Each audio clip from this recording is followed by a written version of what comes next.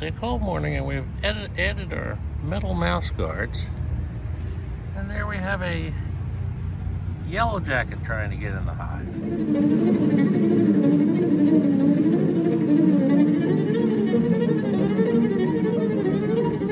Bees are a little confused by the metal, but they seem to eventually work their way in. Not much activity in the hives, because they're kind of bedded down for the winter. It was very cold this morning.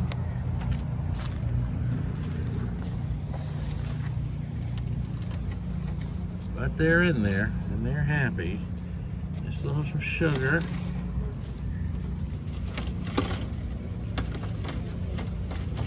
They still have a little of their pollen, or winter patty, so that's good. It was mid-November and time to do a check on the hives to see, well, you know, where they stood food-wise. The front of the hives actually had two reducers, a wooden entrance reducer on the inside and the metal mouse guards on the outside.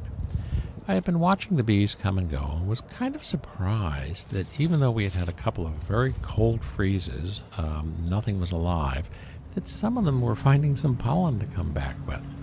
So I took a walk around the neighborhood to see where on earth they could be getting pollen. And lo and behold, I found that some landscapers nearby had put in some chrysanthemums for winter. And guess what? The bees had found the chrysanthemums and were getting what they could out of them. That kind of was interesting. The hive wraps had been on for about 2 weeks now. And as I said, November is pretty volatile temperature-wise, with hard freezes at night, some freezing temperatures during the day, and other days that were a little warm where the bees were out buzzing about. So I had started these hives off each with a winter patty, which is kind of like a pollen patty, except it does not have pollen in it, just has fats and minerals and vitamins, and a sugar cake. So it was time to go in and put new sugar cakes in and put new patties in. The hives varied around a bit, but this one here, for instance, consumed everything that I put in up there, so time to put some more stuff in.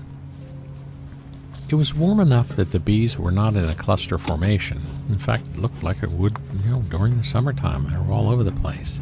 I gave them a little smoke primarily just to drive them down off the top of the frame so that I could put the stuff in there. I didn't want to squish too many. They certainly were docile. I didn't need smoke to calm them down or anything like that. It just made it a little bit easier to throw the stuff in the top of the hive. I probably didn't even really need to suit up, but with it being in the 50s, I was a little chilly, so normally this suit overheats me during the summer, so I put it on basically to stay warm. You never know. Sometimes they get a little fussy, but they were very calm today. The sugar cakes I had just made up that morning, so they were still kind of soft and crumbly.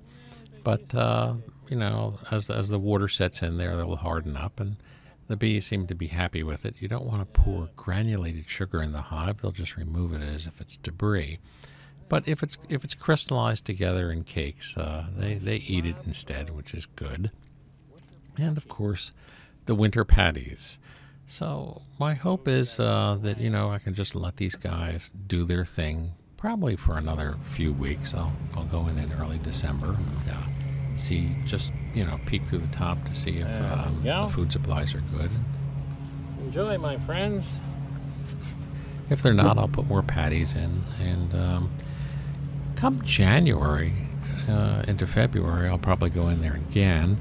And at that point in time, I'll start switching over to the regular pollen patties, using the ones from Better Bee that have a lot of pollen in them, the global pollen patties, because they actually will start producing an upswing in brood in early February. And the hope is that by March you have good brood production going on. But for the most part, you want to let them be during the winter. Every time you open the hive up, it cools things down, and I'm sure they're not too appreciative, but you want to take advantage of that occasional warm day, and today was one of those occasional warm days. Once you get past the potential of a winter freeze-out killing the hive, the biggest thing that can kill them is starvation, and that starvation most often occurs between January and April. That's the time you really want to start feeding. If you listen carefully, you'll hear clicking. Yes, these are the same bees that just love to dig at the styrofoam, and they're digging at the styrofoam insulation that surrounds the hive. Who knows? So good day and good night, little bees. I'll see you in a few weeks.